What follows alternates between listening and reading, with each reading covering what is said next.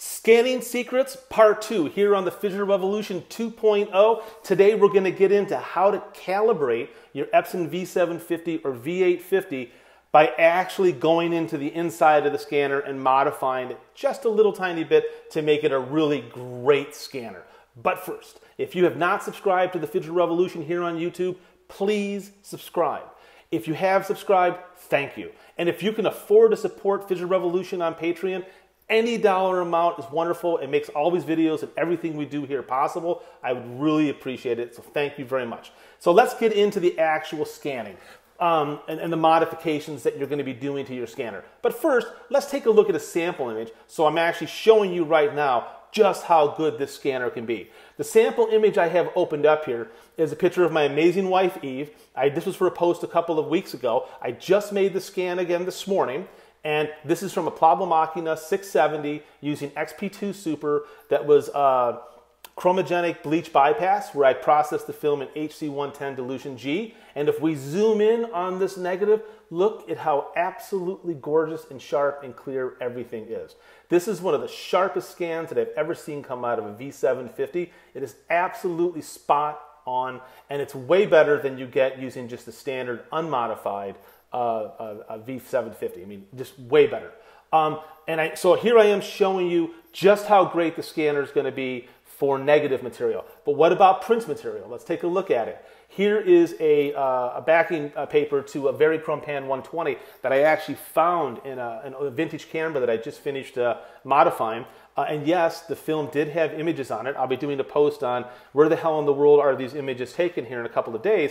But once again, look at how amazing the scan looks. I have lost no sharpness. I have lost no control, no tonality by doing this modification. So once again, it works for negatives, transparencies, and for prints. But it's important to understand that what I'm about to suggest that you do, you need to be comfortable doing it. If you destroy your scanner doing this process, I am not responsible. That is my disclaimer right now. If you do what I'm about to suggest, you're doing it because you're comfortable and you're comfortable handling the screwdriver and you're comfortable doing this. If you are not comfortable doing this, do not do it. This is only for someone who wants that best quality scan and who's willing to tinker a little tiny bit. It's not hard, but it does take a little bit of tinkering. First thing you need to do is you need to get a really clean area. So you need to make sure the area you're working on is totally dust-free. The next thing you need to do is unplug your scanner. Your scanner cannot be plugged in. I want no power in your scanner whatsoever. You should never work on an electronic device that has power going to it. So unplug your scanner. Next, you need to remove the lid on your scanner. So you unplug it from the back and you take the lid physically off. So now you're just looking at the bottom portion of your scanner that once again is unplugged. Now you'll notice on the top there are 4 little circles that look like what I have outlined right now. And there's a little tiny notch at the back edge. If you take a very small screwdriver, you can put it into that back notch and that little cover there pops out. Underneath that cover, there is a Phillips head screw. You will have 1 screw in each corner of your scanner. Now, the reality is the top portion of the scanner, that scanner glass, is replaceable. And this is how you do it. You remove those 4 screws. It literally pops right off. There's no wires or anything attached, at least not on my V750. There's no wires or anything attached to the top. It pops off and you can replace a new one.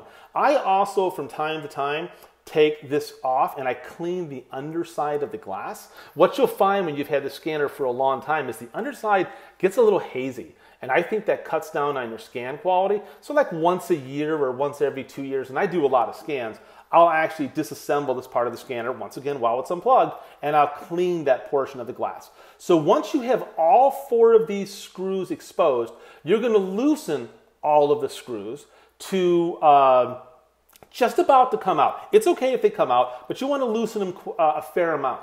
Then what you're going to do is you're going to make some little shims. I had a little bit of like plastic sitting around that I used for making cutouts for masks for the scanner. Anything will work. You're looking for something about, you know, 1 millimeter maybe in thickness, 0.5 millimeter be even better. And you want to cut yourself maybe 20 or 30 of these.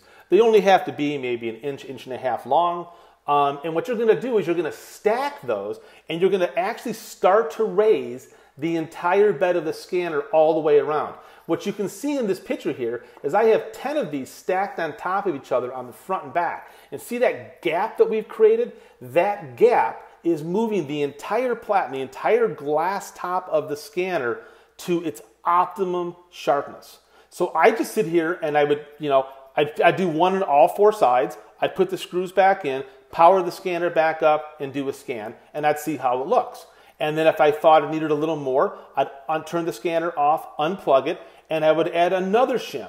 And you're going to keep shimming these sides of the scanner until you get to that point where your negative is perfectly in focus. In my case, it was right around 5 millimeters, just a hair over 5 millimeters of thickness. How do I know this? I use a micrometer. You need a micrometer if you want to do this well. This is just a general, literally says general on it, micrometer that I bought at Home Depot, I think for like 20 bucks. It's nothing fancy, but it allows you to be really precise, so be sure to get a micrometer. So once I had measured, and I knew that those little wedges, that 5 millimeters was the perfect measurement all the way around, I went and I found a thicker material. I actually used the base of an old ADOX 4x5 film box. It's real thick, heavy, dense cardboard. And I cut it into strips that are exactly 5 millimeters wide. You want something that's about 1/8 of an inch or more thick. You don't want to be too thick, because if you look back at the image that has the stack sort of sticking out, you don't really want it sticking out like that because that's going to fall, but you want something that'll fit in there on that lip edge. If you look at the bottom shell of the scanner, you can see there's a little lip edge there. You're trying to stand something on that edge and have it go to the top edge. So it sort of supports between those two gaps. So I found this material, it seems to be perfect, and after cutting it down, I would run the micrometer all the way down the length to make sure that it stays right within that tolerance. It's very important that you're as anal and as precise as you can be doing this process.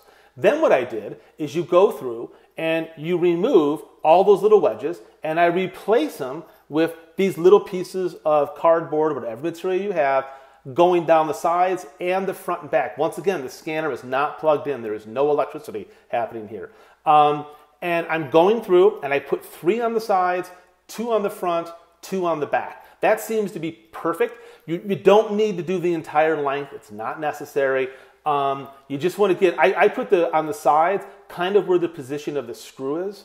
That way I'm sort of right at that point. So I do 3 and 3. After I've done that, I go through, and here's another picture. You can see how it looks on the side. I've done 1, 2, 3.